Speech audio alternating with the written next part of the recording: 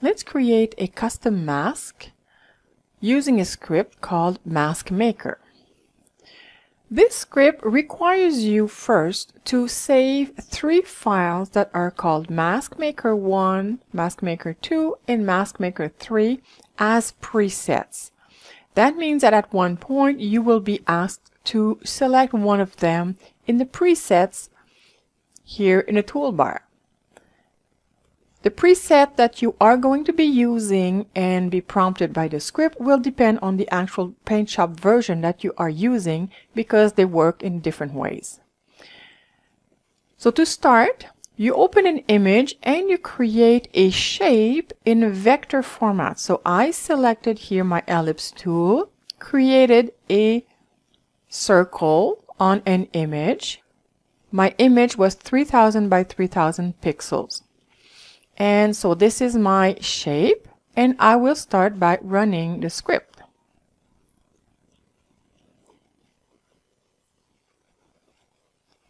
The script will arrange different layers to work on separately.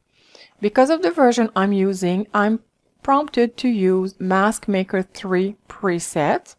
Then I'll choose the brush tip that I want to use around my shape and the size and step. So I click OK. I will go and select Mask Maker 3 because that's what I was prompted to use. Then I'll use the snowflake brush tip, and the size, that looks good.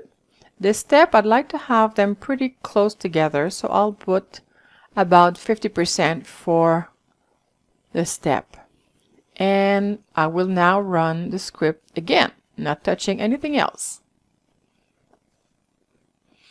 Now, do I want to have some brush impressions inside, outside of both? So it will determine if I want to have those snowflakes, in my case, outside or inside or both. I'll choose both.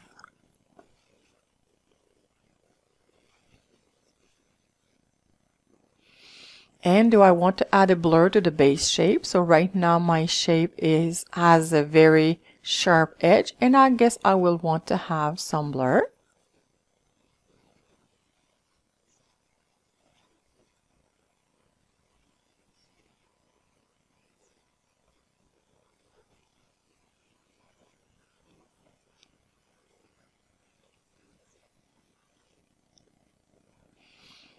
And I can decide to have more impressions if I want, but I don't want any. So this is going to be no, I'm done with this. And now I have a mask. So if I want to add this mask now to an image, since it is a different shape, my round mask will be turned oval on this case, but it's okay. So on my image, I will go and have layers, new mask layer from image because it's not saved yet, and the image was image 14. And what I want to do is block the black, so I'll use the source luminance, and here is my image. And if I wanted to add a background, I could add a new raster layer. I will pick a color, maybe that blue, flood fill this layer, and now I will move it at the bottom, and I have my mask used. Of course, I can see that the snowflakes were a bit squished because it's a different shape.